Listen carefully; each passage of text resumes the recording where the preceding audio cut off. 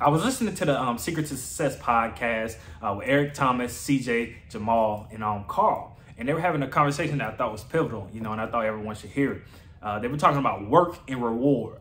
So, us as individuals, us as humans, we put in a lot of work. We put in a lot of hours, and we expect to benefit from that work that we put in. And rightfully so, you should benefit from the work that you put in. But the conversation that they were having is, we have to put the same amount of effort into the reward side that we put into the work side. Us as individuals, we put in this work, we sow these seeds, and we sit back and we think everything is just going to jump to our plate. We think the work is done. We already put it in and it's done.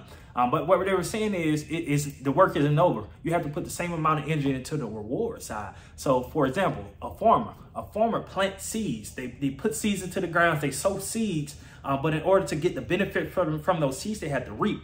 Reap is an action. Reap is a verb. You actually have to go out there and still put in the work. So I say all that to say, we can't just put these things into the earth, into the ground, and think it's just going to come back to us. It's the same amount that we got to put that effort into the work side to benefit to what we put in.